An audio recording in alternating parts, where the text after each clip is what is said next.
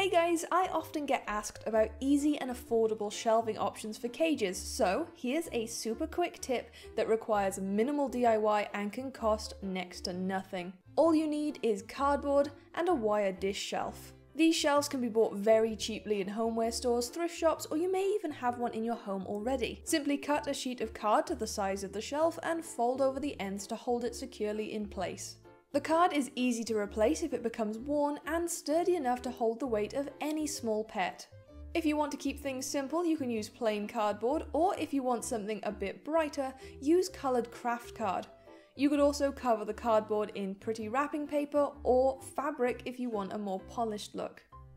It'll provide your pet with a new area to play on or hide under, and the best part is, absolutely anyone can make it.